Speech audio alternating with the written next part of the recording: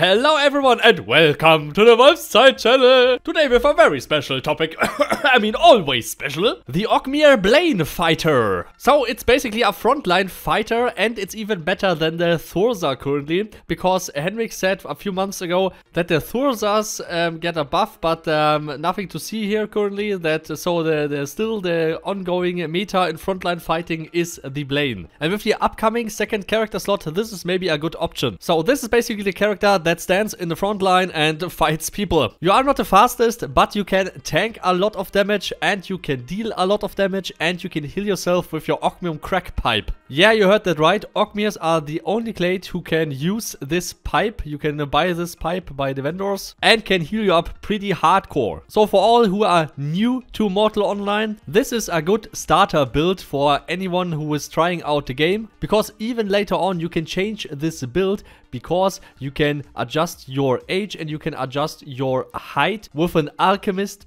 or with a cook. And yeah, I said cook, not cock. Ah, English. Awesome language. So for all who don't want to go into detail, it's pretty straightforward. So you basically select just Oghmir and Blainn and that's it. And you can also take the Hulgar if you're making, for example, a Fat Mage or something like that. But we concentrate on the Blainn because that is the main frontline fighter here.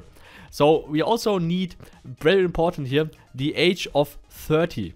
This is very important, but even if the meta of this changes in the future, no problem, you can change that with an alchemist. With your height the same. So if you're watching this video years later, no problem there. Just ask your guildmates about this build and it will be still there. Maybe you not just need to adjust the height or the age of that and you can change that. More height because of more damage bonus and because of more health. That is basically the main stats of a frontline fighter. And of course you need full constitution, full dexterity and full strength.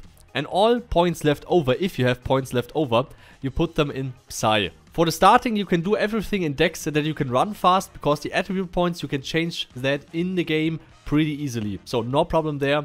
You can take whatever you want, basically. What is also very important is your weight.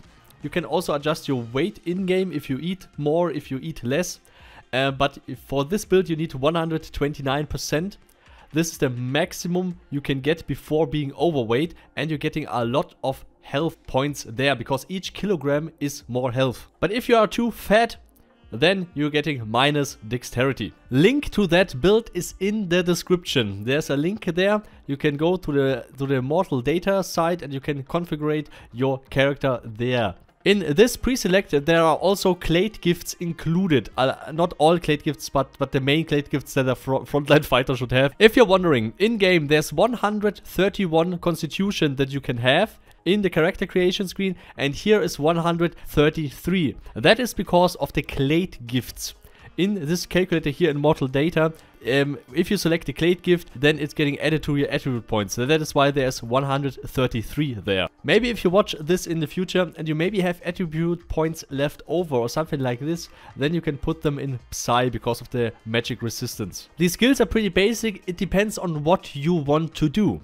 I just included here the mounted archer as well because it's very awesome to farm with that build, especially as a beginner.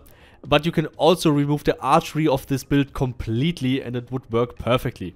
You can also adjust it if you also, for example, want to heal yourself with bandages, not only with the Oghmir crack pipe, then you can also include anatomy here instead of one of the archer skills, for example. And you don't have to fight with clubs, especially in this build, war clubs. This meta can change very, very fast. So you could equip any weapon there, basically, even halberds, because the skill points still would fit in. It also depends if you want archery in there or not. The good thing about this build is also you can completely remove the close combat in the front line and you can make a mounted archer out of this character as well. Because the damage output of a bow is not determined by the dexterity you have, it's determined by the strength you have. And this character has a lot of strength. So it really depends on what you want to do and pick the skills accordingly. If you are not sure, please ask your guild about that. If you have a guild internal wiki like we have, then look in there and maybe your guild has some info about what to pick at first when you're trying to play this